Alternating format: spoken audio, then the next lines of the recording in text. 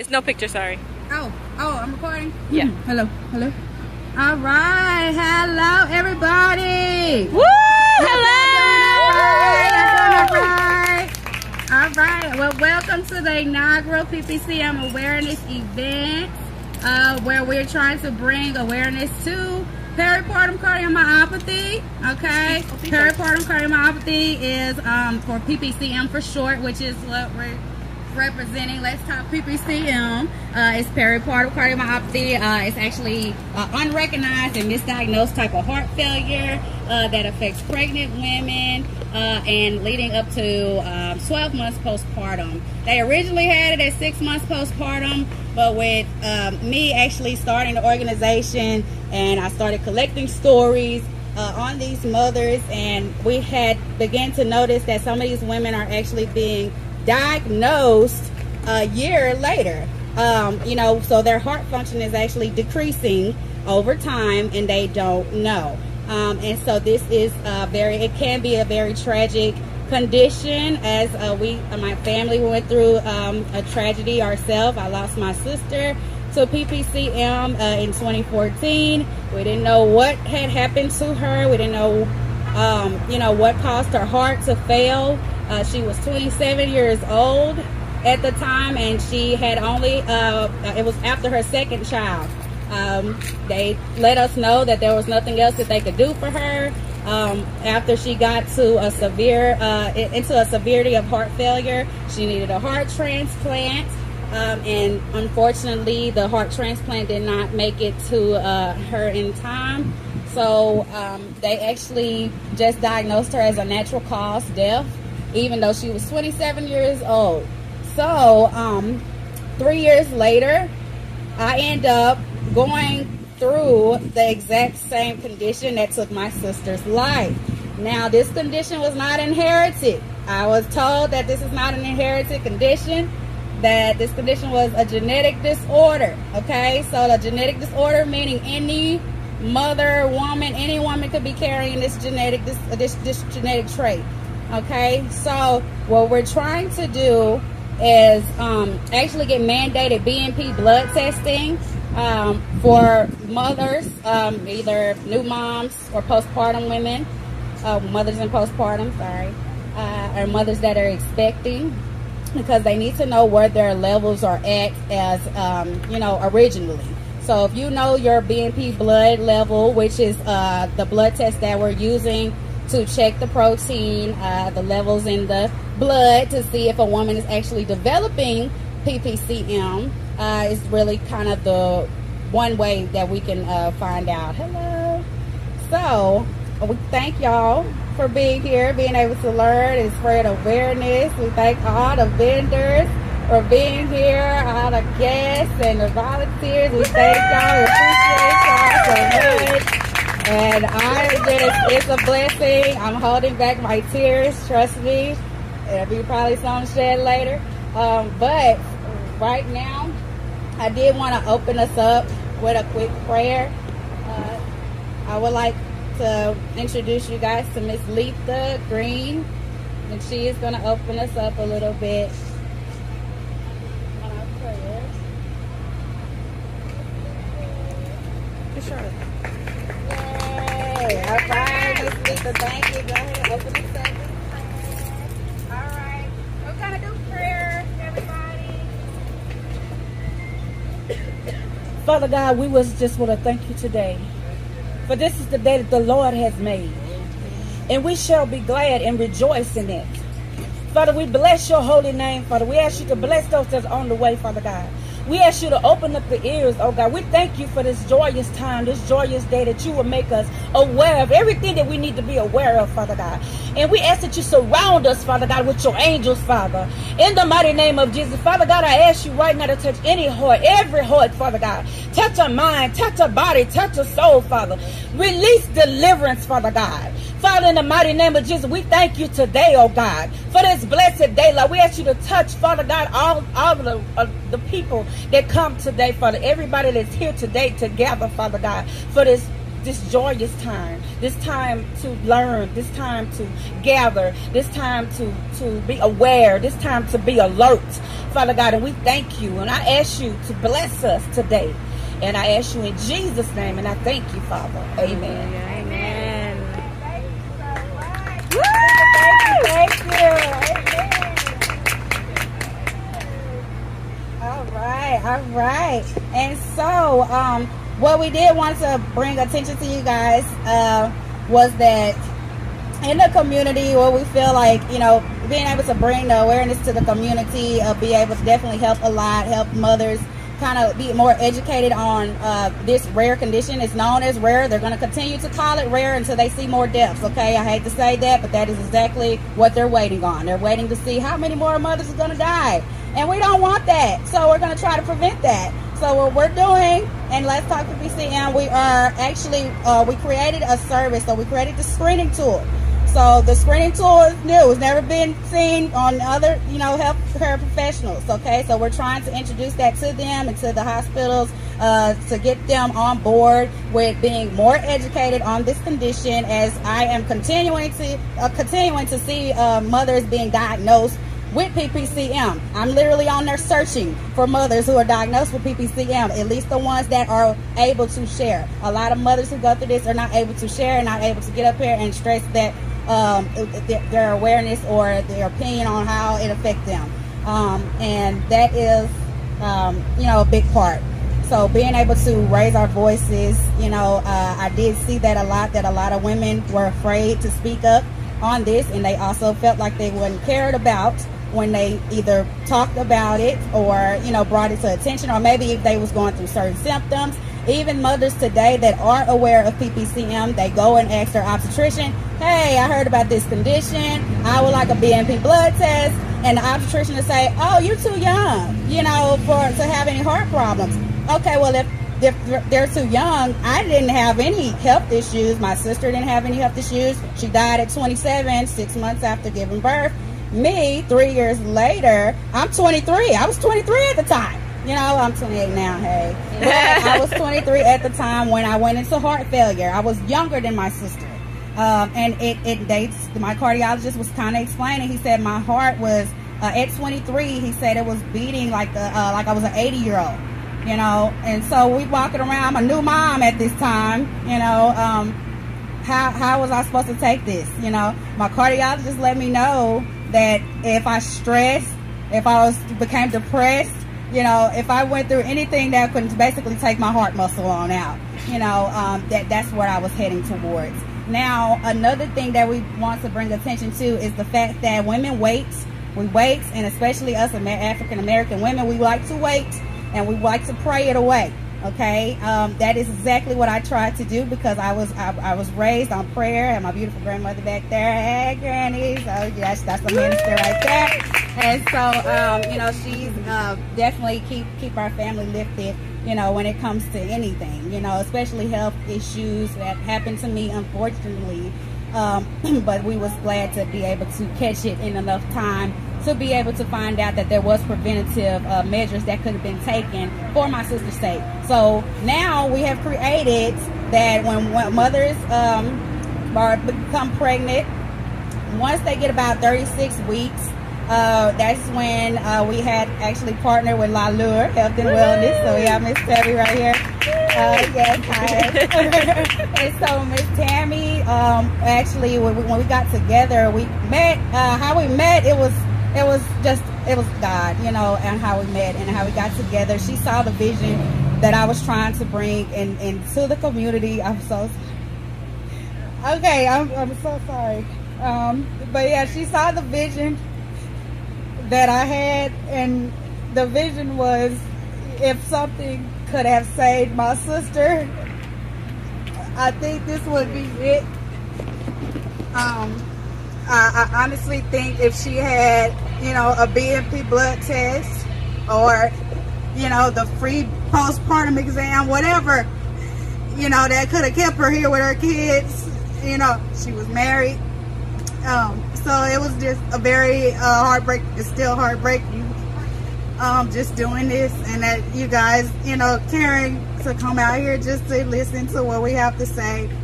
But a part of that, it's been a journey. I've been on this journey. Thank you. I've been on this journey for about 4 years, about 4.5 years now, and just advocating. If it wasn't for my nurses actually at Baylor, I wouldn't be doing this. They thought that it was a remarkable story, the fact that my sister had died of a condition that they saved me from. And it was a bittersweet situation because I didn't know how to take that, you know. It definitely was a survivor's guilt situation that I had to go through and that I went through. But I knew that God was using it for something. And so he brought me this far, and my heart had recovered within 2 years, and I didn't think that that could happen. You know, we're watching my sister and how things went so tragically for her, watching her suffer, literally walking around her home with an IV therapy. She could no longer go upstairs in her home, you know. So it was just, it was very tragic for her, you know. And I hate that she had to go like that because she didn't deserve it. She was a beautiful person. She was very, very kind person, and she cared about everybody. So I just feel like being able to bring this special service for free for mothers. You know, some people call the service cheap or whatever. If you hear that, don't, oh my God, ignore that. We're trying to save lives here, okay? And if we're able to prevent a mother from having to pay from that extra service just to make sure that her heart is okay after sustaining pregnancy, even if she's told that she's too young to have heart problems. This condition can affect mothers who have no health condition. Me and my sister had no health, we had no health scares. The only thing the doctor told us to be aware of was breast cancer because our mother died from breast cancer in 2006. So that was the only thing that we thought to be aware of. Nobody ever said, oh, watch out from a pregnancy-induced heart failure that may happen, you know, to any woman. So we're out here to do that. And I want Miss Tammy to be able to kind of elaborate on the medical terms of what we're doing. I feel like she can best explain. So I'm going to give her the mic. Thank you all. God bless you. God bless you. Thank you, Miss Brianna, for your vision and your insight. When I met Brianna, I was supposed to go through grant writing services. And when I found out about her story, it was the reason why that I created Lumen Diagnostic Services and its subsidiary, LaLure Health and Wellness. I felt like we were not being heard. And when I say we, I mean women of color. I mean, we often hold in so many things because we are expected to do it all. And when we can't do it all, we have to live up to that narrative of the strong black woman, right? But that's extremely damaging in our community because when we need help, we don't ask for help. And we are often unheard. And we often keep going because that is what we are expected to do. Keep going, keep going, keep going until our cup literally runneth clean. There's nothing else. And then you know what we do? We keep pushing some more and we gather what has fallen onto the floor to fill up that cup some more. But I'm here to tell you that we have a voice and we have a chance to change the trajectory of our healthcare. And what it does, we have to be an active participant of our healthcare. We cannot change what we don't name. Its name is PPCM. I partnered with Brianna because I believe in her vision and I want to help to save lives. If we have to have these events so that you understand the severity, when you're having a birth, when you're supposed to be giving life, you're not supposed to be making plans to end your own. How have we gotten to a place where we're making arrangements for our death when life is supposed to come into play? That makes no sense, but that's often our reality for women of color. And it needs to stop. I'm tired. So what I have done, I've created no, I did not create that. It's already been created. But I've created LaLure Health and Wellness. And what we do blood tests. And what we do for Brianna is we do free health screenings. Because you cannot change what you don't name. And we hope to give it a name. The more information that I have is the more information that we can use to change PPCM and the mortality rates that happen with women of color. The thing is when we go into a healthcare system, there are minute things that happen, which I've learned to deal or term them as implicit biases. We all have them. They're stereotypes, they're racism or whatever. There's the conditioning that we have been thought of that we just keep going. But I'm here to tell you that that conditioning is damaging. It's the conditioning that we tell our girls, little girls are seen but not heard. That conditioning is extremely damaging. Because why? We condition these girls to grow up and they don't have a voice. So when they go to healthcare, when a healthcare worker is around them, what do? They clam up. And what do they say? They say, yes, ma'am. Yes, ma'am. Yes, ma'am. We've conditioned them to not even say no or to even advocate for themselves in healthcare. How did we even get here? It's time to get our voice back. Let us screen you appropriately. Let's get some blood measures done. Let's get some blood tests done so that we can understand your levels. The BNP testing that we're trying to do is to try to get serial BNPs, because we want to know at the beginning part of your pregnancy, what is your heart doing? What are those levels looking like? BNP stands for brain natriuretic peptide. It's a hormone or a peptide that's released by the heart, and if there is damage to the heart or the heart vessels, it tends to be increased. But I want to know what your personal trend is. I want to see if you're going up, if you're plateauing, or if you're going down. But the only way that I know is if we assess it. We cannot change what we don't name. So my mission is that we need to go ahead and get these BNP testing done in the beginning of pregnancy, in the middle of pregnancy, right before you have that baby, and then postpartum. If we can see what that trend looks like, then we can know, you know what, you're okay. And we can say that confidently. Upon doing my research, I found out in the postpartum period, we are most likely to die from a cardiac-related death. Black women are 3 to 4 times more likely to die from a cardiac-related death. Like, does that even make sense? Not even just cardiac-related, but death during pregnancy and beyond. How does that make sense? The math just ain't mathing, because they also tell us that death caused by pregnancy or postpartum period are preventable. That's what ACOG said. The American College of Obstetrics and Gynecology has said that deaths caused by pregnancy or postpartum are preventable. But yet black women or women of color are 3 to 4 times more likely to die from a cardiac related death, or just death in general from giving birth. Make it make sense. The problem is it doesn't. And unless we advocate for ourselves and teach our girls to start advocating for themselves in a respectable, beautiful way. I don't believe that we were trying to harm our children when we have this authoritarian parenting style, when we tell them how to mind and tell them to be quiet and tell them to say yes ma'am when figures of authority. I don't think we were trying to hurt them. I think we were trying to save our children. But unfortunately, we can't do that any longer. There is a fine line that we have to walk as being black people, being people of color. There is a fine line, but I'm here to tell you, we can eloquently say these things that hurt us in a way that demands respect and authority. If it can happen to Serena Williams, they used to tell us, right, that when you are, the adverse healthcare outcomes happen because of low socioeconomic status. Well, I'm here to tell you there's something that's funny, because with Serena Williams, she transcended that low socioeconomic status, right? She has the money, she has the affluence, and she has the providers and the access to care. However, her story, when she was giving birth, guess what? For a known medical history of blood clots, when she felt that her body was telling her something, they told her, no girl, you're a little anxious. You just had a baby, just relax. And she said, no, I don't feel right. Something is wrong. No, you're fine. She had to activate and advocate for herself when she was clearly sick for a known medical history. Make it make sense. It doesn't. And finally, they were like, they obliged and said, you know, let's go ahead and do this scan for you. You know, let's just do it. She had a blood clot that could have killed her from giving birth to her baby. It transcends what we think it needs to. It transcends your socioeconomic status. I'm here to tell you it's because of your color.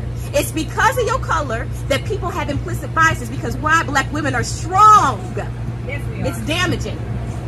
Because if we are strong, you're expecting us to just perform. And you're not listening when I'm telling you that I need help. Listen to me. I'm challenging every single one of you to become an active participant of your healthcare. This is your call to action. We cannot change what we don't name. It has a name. It's PPCM. I'm dead. I'm getting emotional.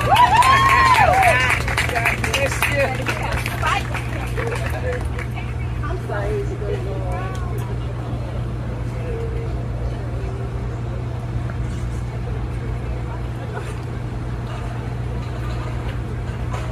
All right, thank you, marvelous Miss Terry.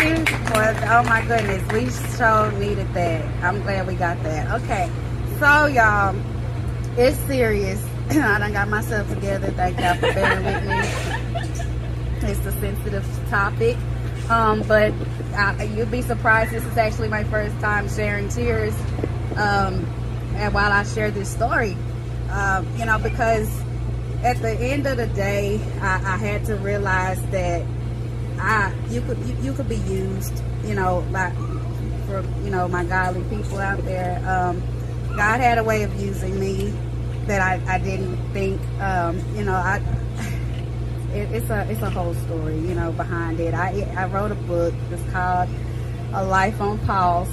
Some of y'all done got it already, so you know, thinking about getting it, and some of y'all are pretty much know about it, but it's on Amazon. If you type in A Life on Pause by Brianna Harris Henderson, it will pop up. You will be able to learn a lot about me, my story, my history, the family history, and how I got into actually starting Let's Talk PPCM. So another thing, we wanted to be able to share some survivor speakers with you guys. So if we're able to do that, we'll have Miss Michelle. Michelle, come and share her story with us. You guys, give her a hand, Miss Michelle.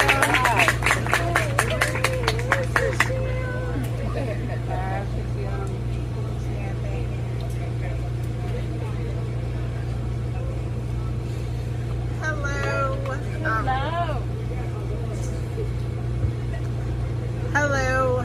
She put me on the spot. I wasn't expecting to speak. My story started probably towards the end of my pregnancy. Well, let me start from the beginning. The beginning, we had already lost one child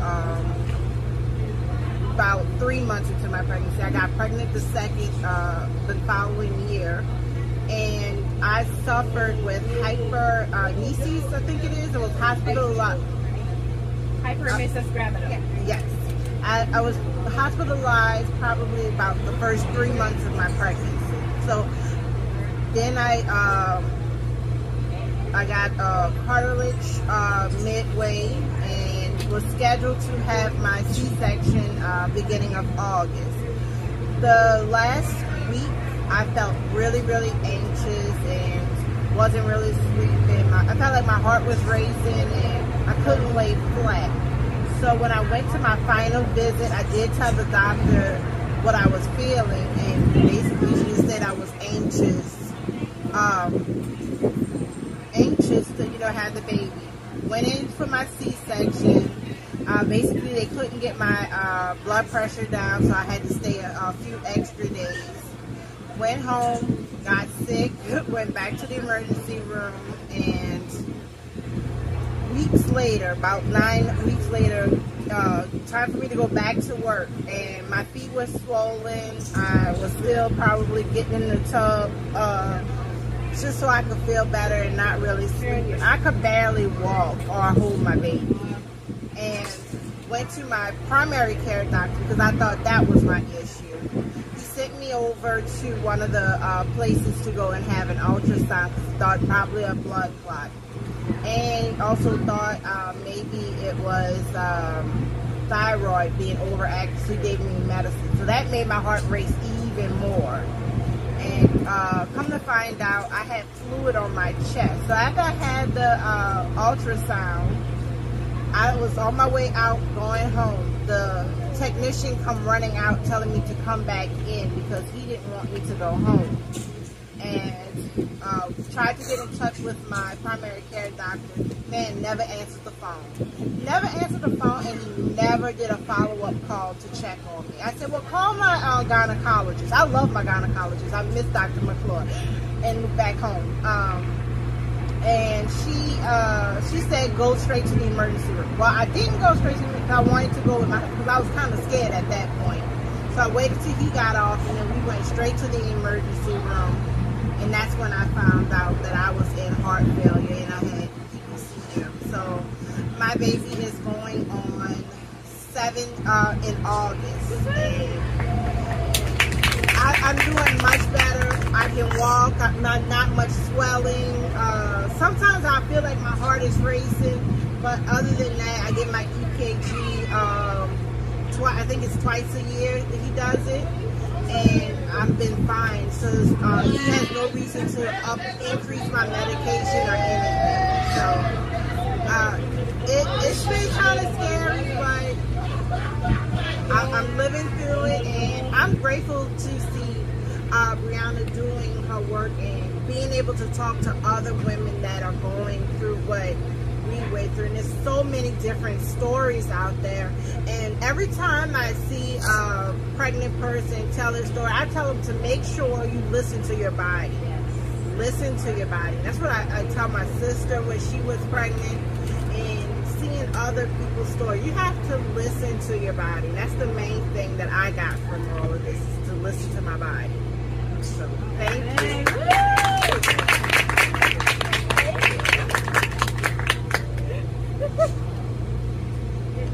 All right, y'all. Yeah, so thank you so much, my heart sister there.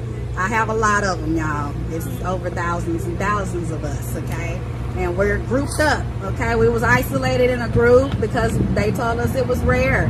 So we was living rare lives, you know, not knowing we could live normal lives. I went and did a whole music video to show them I ain't playing. So if you saw that, it went viral, okay? It's in universities in Texas now. I was serious. So I wanted to talk, let's talk PPCM, and that's what we're gonna do. Whether I rap it, sing it, speak it. Hey. That's what we're gonna do. Text it. So, okay, text it, okay, tag it, however. Okay, now we do have more survivors. We're actually waiting on our initial survivors that are planning to be here. They had some kind of delays in travel. So we're praying that they get here and being able to enjoy the event as well. I want to thank my heart sister, Miss Nichelle, for being able to come up and highlight her story as well. All right, and so we do have Tech and Barbecue over here. You know, smoking up grills and stuff. And so whenever you, whenever you guys want to eat, links. I think they got links, ribs, hot dogs, turkey legs. So yeah, we got some pork chops. So y'all can enjoy some barbecue over there. And then we have the Black Heart Association back here for screenings. Hey, y'all hear me over there? Hey. So yes, y'all can go and get screenings done over there. They actually have some screenings they're doing now. If you guys want to take a look at what they're doing, how they're doing. We have Faith, Hope, Love, and Scrubs over here. They grand opening is today. So woo! Yes, all right, and we thank y'all for being here. We have Miss Chandra Jackson here with her consulting business. Anybody need consulting? Okay, she's the person to go to. I believe she helps nonprofits as well, everybody, okay, all the businesses, okay. Everybody can use some consulting, okay. And we have jewelry. Okay, so the business. Jewelicious. All right, Jewelicious. All right, so we got Jewelicious over here, y'all. So y'all be able to purchase some jewelry, okay? We always got to stay fashionable up, okay? Especially as us heart patients, okay? We don't like looking like heart patients, so we like to doll up sometimes, okay? Throw our lashes on and we look normal, okay? I'm telling you, a lot of times people be like, "Oh, you got a handicap." I be like, look, you just don't know people's stories, you know. But I thank God that I don't look like what I've been through. I've been through a lot. So, But okay, y'all, so we're gonna kind of take a little break. 12 to 12:30 was kind of our initial breaking time for anybody who needs to go use the bathroom. We do have a restroom, so if anybody got to use the restroom, we could kindly guide you all there. You know.